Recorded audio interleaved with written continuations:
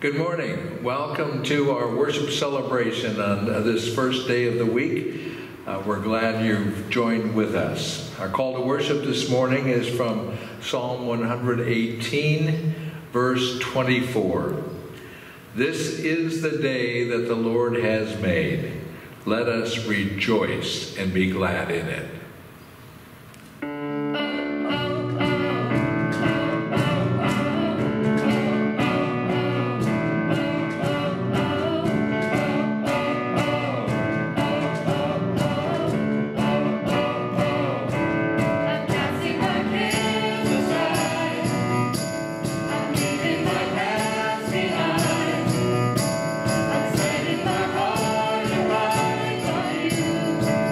Jesus.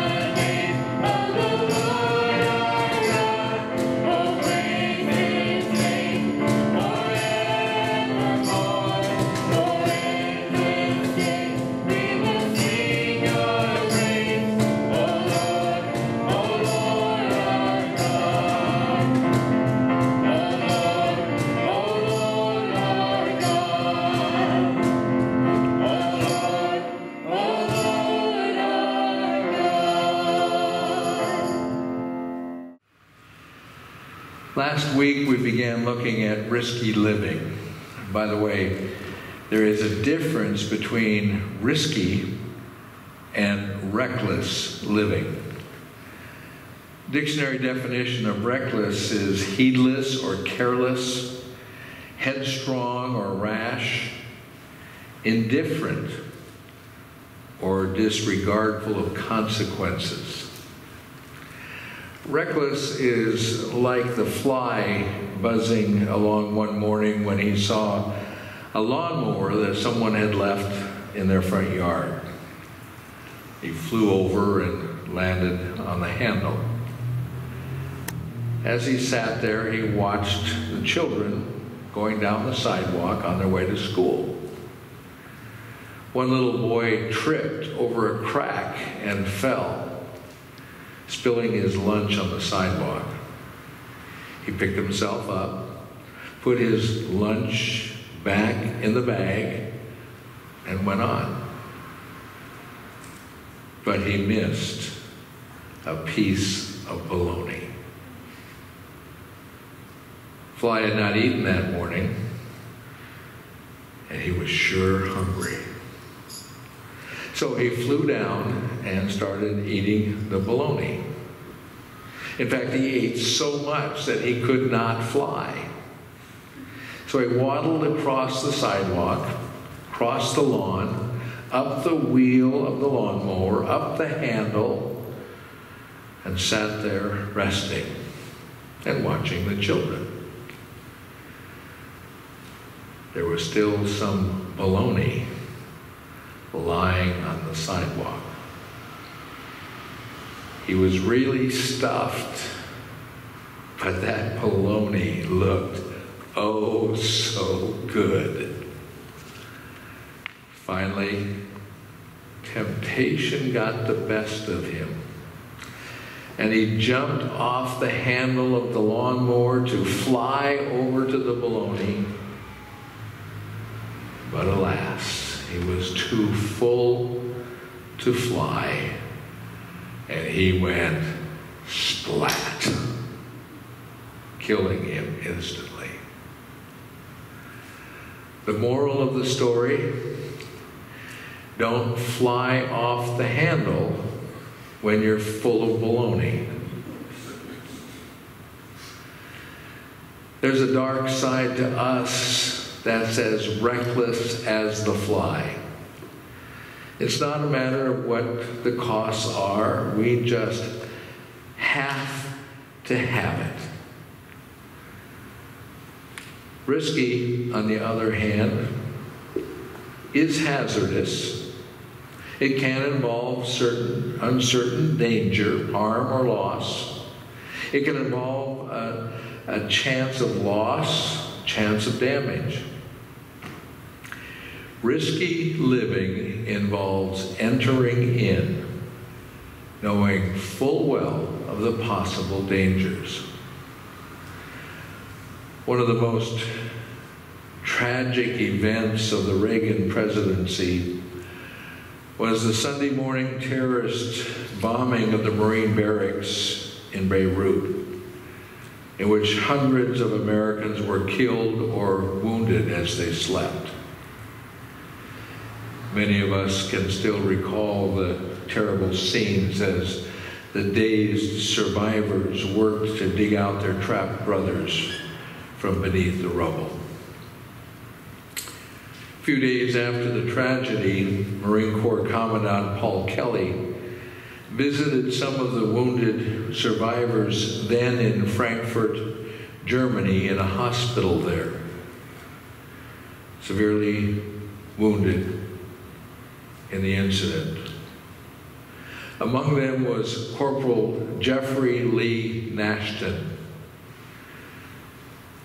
Nashton had so many tubes running in and out of his body that a witness said he looked more like a machine than a man. Yet he survived. As the commandant neared him, Nashton, struggling to move and racked with pain, motioned for a piece of paper and a pen. He wrote a brief note, passed it back to General Kelly.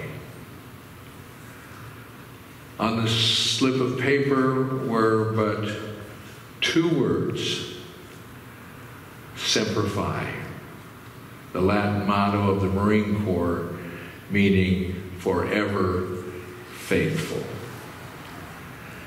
Our military is a great example of understanding what risk means. Martin Luther was a man of risk. He risked his very life to stand firm on the Word of God.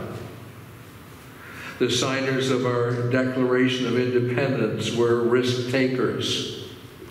And for the support of this declaration, they wrote, with a firm reliance on the protection of divine providence, we mutually pledge to each other our lives, our fortunes, and our sacred honor. What are you willing to risk? What are you willing to do for the Lord? And this is the question we asked last week. It's a question that we need to continue to ask ourselves periodically. What am I willing to do? What am I willing to sacrifice? What am I willing to give up to stand firm, to show the Lord that I love Him? And that's what it is, after all, showing the Lord that we love Him. Last week we looked at the aspect of the bondage of family that can enslave us to the tyranny of ancestry, prevent us from entering into a single relationship with our Heavenly Father. This principle was vividly illustrated in the Old Testament in our look at King Ahaz, who did not do what was right in the sight of the Lord his God as his father David had done. Remember, he set up stone altars. He sacrificed children to the evil spirits, even some of his own children. In the final years of his life, he was so obsessed with evil that he even took the sacred vessels from the house of the Lord, gave them to the enemy, gave them to the Assyrians. He nailed shut the doors of the temple and proclaimed it an offense punishable by death for anyone to worship Jehovah. Ahaz had a son, and at the age of 25, Hezekiah was crowned king of the southern kingdom of Judah. Hezekiah had turned from the ways of his father and developed a tremendous love, a deep love for God. His first official act was to open the doors of the house of the Lord, to repair the temple that his father had tried to destroy. Hezekiah risked everything: his crown, his future, his life. Hezekiah stood up to the evil that his father had inflicted on the nation. He determined it was time to take a risk, to make a fresh start with God. Gathering the priests and the Levites together, he proclaimed, as we read last week from 2 Chronicles chapter 29, "Listen to me, consecrate yourselves now, and consecrate the house of the Lord your God, the God of your fathers. For our fathers have been unfaithful and have done evil in the sight of the Lord our God, and have forsaken Him, and turned their faces away from the dwelling place of the Lord, and have turned their backs.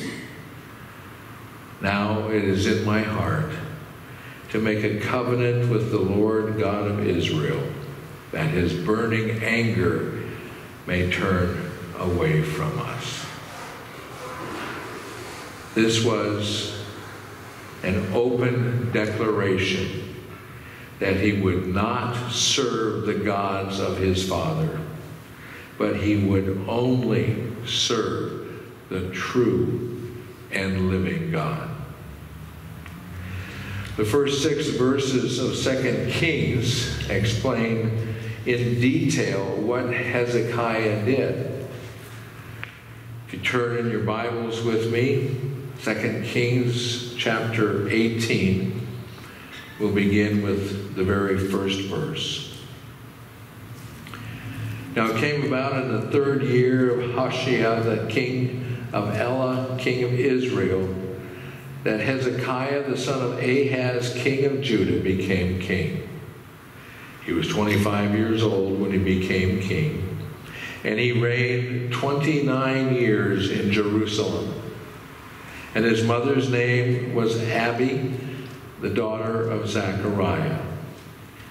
He did right in the sight of the Lord, according to all that his father David had done. He removed the high places and broke down the sacred pillars and cut down the Asherah. He also broke in pieces the bronze serpent that Moses had made. For until those days, the sons of Israel burned incense to it, and it was called Nehushtan. He trusted in the Lord, the God of Israel, so that after him there was none like him among all the kings of Judah, nor among those who were before him. For he clung to the Lord. He did not depart from following him, but kept his commandments, which the Lord had commanded Moses. And then verse 7 describes the result of that risk. And the Lord was with him. Wherever he went, he prospered. And he rebelled against the king of Assyria and did not serve him. We've been talking about the tyranny of ancestry. This morning, I want us to look at the tyranny of tradition. Ancestry and tradition are 2 bondages that prevent us from entering into a single relationship, into a personal relationship with our Heavenly Father.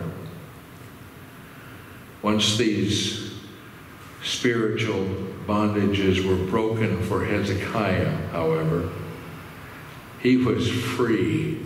He was free to hear God in a way that no king had heard since David. He was able to institute many new reforms.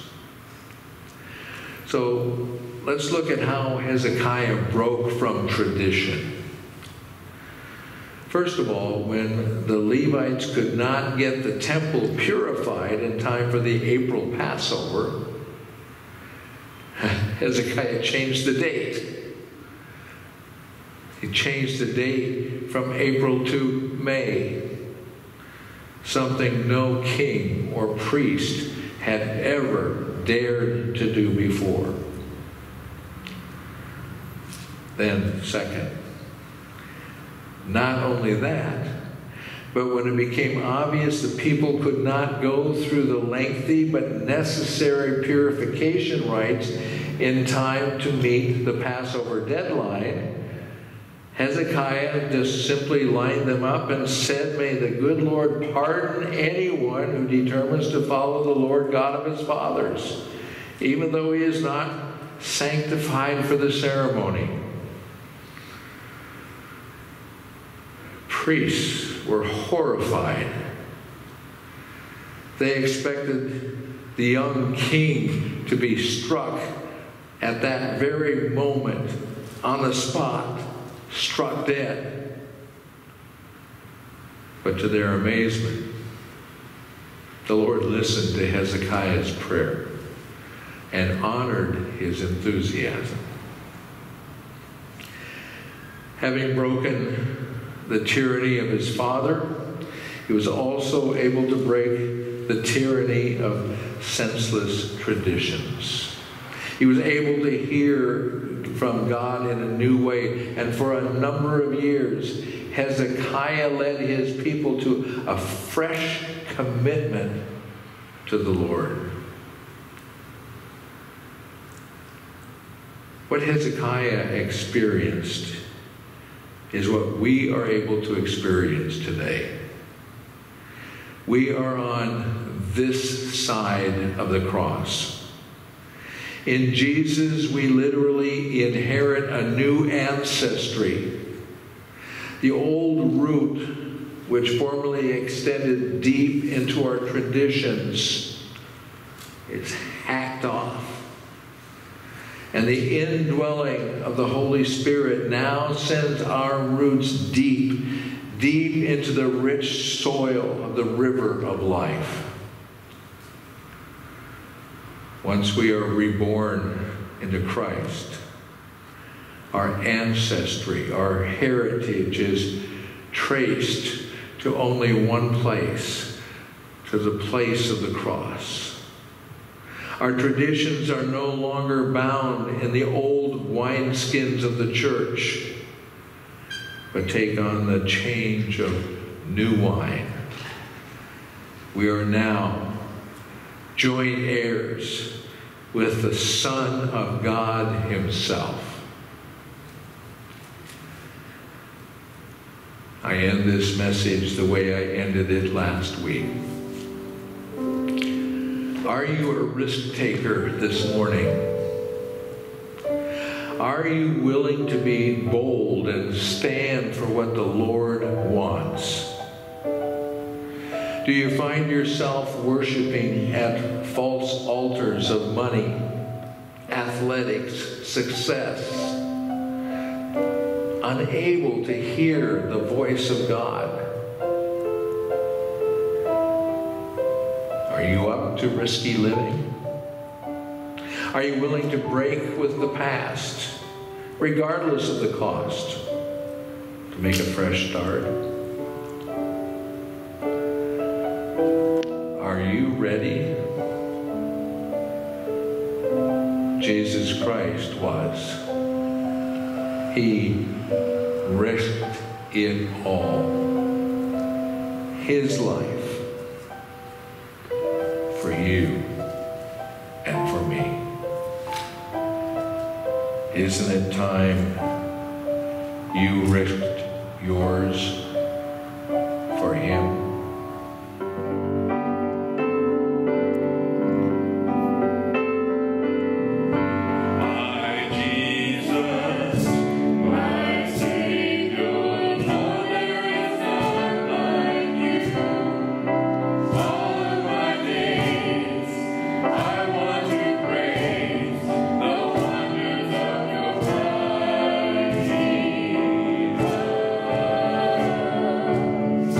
My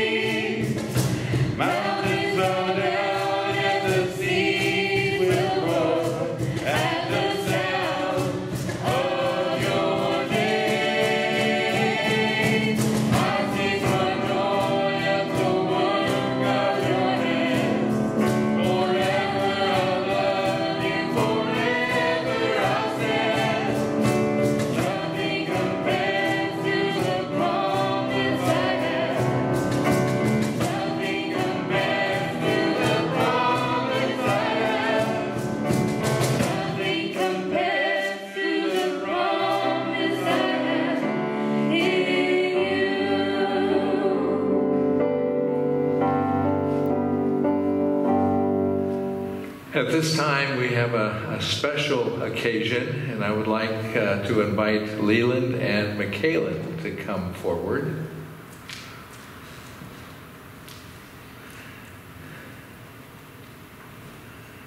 And you need to look that way.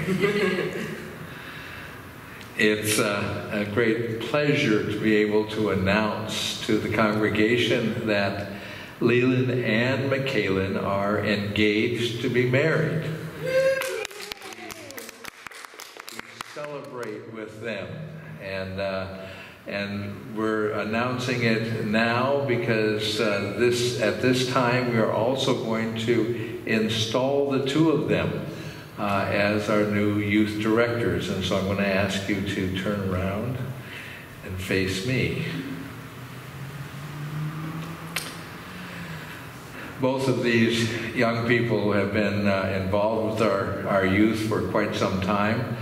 I've mentioned in the past that they planned and orchestrated our retreat at Sutter Creek a couple of weeks ago, and they have just been very diligent in their serving in this capacity.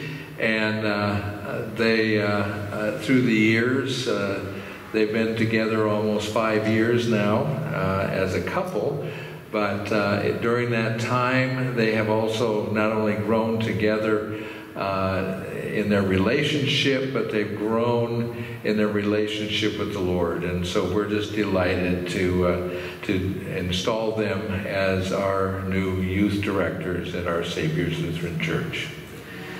So each of you has responded to God's call to a responsible position of youth directors in this congregation.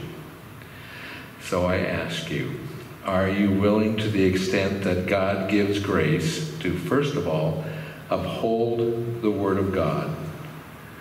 Second, to be faithful in the study of His Word so that you will be nourished. And third, to be a living example of God's Word in your life? If so, answer, I will. Let's pray.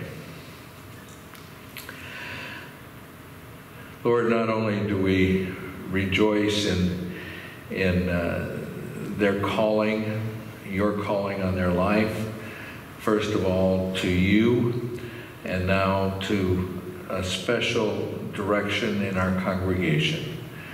I ask that you give them the grace to carry out their responsibilities. We just thank you for them. We thank you for their listening to your call, to your voice, and we ask that you would just undergird them so that they will be able to accomplish what you have for them with our young people. We just thank you in Jesus' name. Amen. Now I want you to just come together, because I want to pray with you in another way. Thank you, Lord, for these two young people. We thank you for how you brought them together, and as they look forward to their future, Lord, we ask that you bless this time of engagement. Lord, just prepare them for that time when they can become husband and wife, and we ask that you bless them in a very special way. In Jesus' name, amen. Thank you.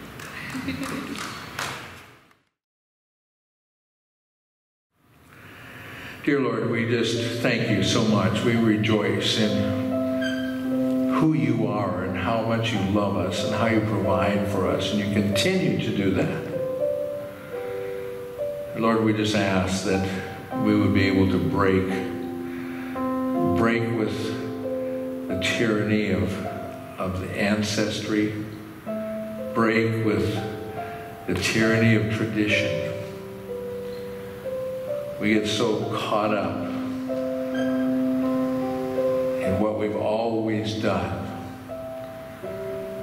And we find ourselves hesitant to break past because someone always says, but we've never done it that way. before. Lord, make us bold. Help us to take the risks that are necessary so that we can draw closer to you.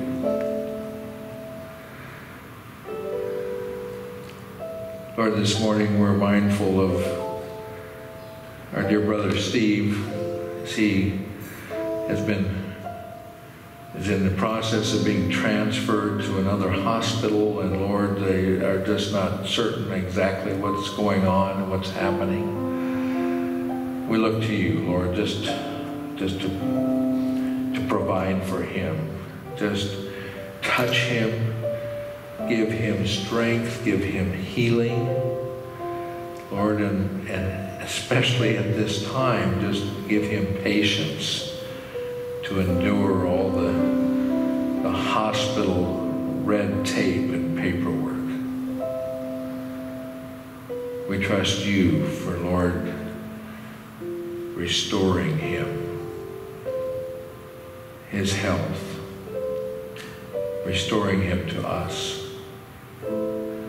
And we pray for this morning also for Vivian, Lord, as guidelines have reduced family visitations to her English Oaks.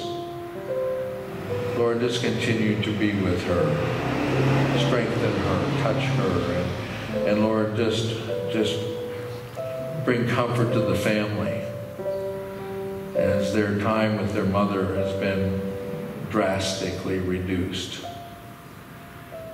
Just pray for your peace upon them. We thank you that we can join together in a prayer that you have given us, a sample prayer to lift before your throne of grace.